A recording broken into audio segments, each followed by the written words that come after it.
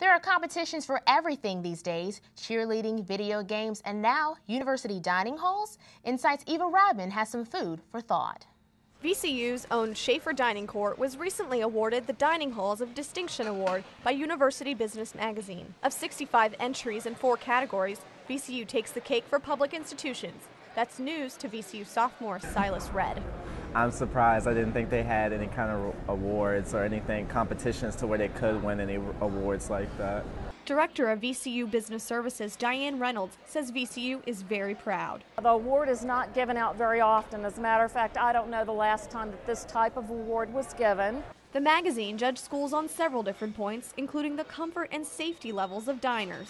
Diners like freshman Courtney Stewart. It's pretty laid back and chill.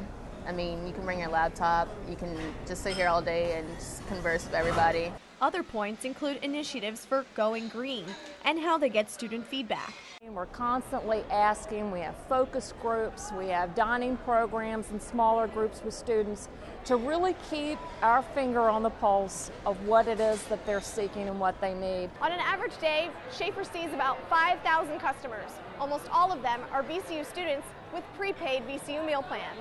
That plan is something most living on campus have to buy. It's almost 4,000 students. They make up almost 50% of everyone with meal plans. But others, like Red, don't have to buy one. Instead, they get a meal plan for convenience and choices. I think the salad bar is really, really good. Their stir fry is pretty good.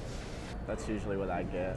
While these choices work for some students, others like freshman Jessica Dunn say Shafer doesn't stack up to other Virginia universities. Like, the food is good, but it's not like the best food. Like, I've been to other colleges like Virginia Tech and James Madison. They have really good food. But Reynolds says it's not just about the food, it's about the whole experience. It's an important element of student life, and although it's not the sole reason why students would select VCU, it is an element that I say is icing on the cake. Cake, calamari, or a brand new national award. It's on the menu at the now award-winning Shafer Dining Court. For VCU Insight, I'm Eva Radman. VCU plans to reopen Lyric Dining Hall, the MCV equivalent of Shafer, in early 2010. Like Shafer, it will feature a grill, salad bar, and a grab-and-go station, among other things.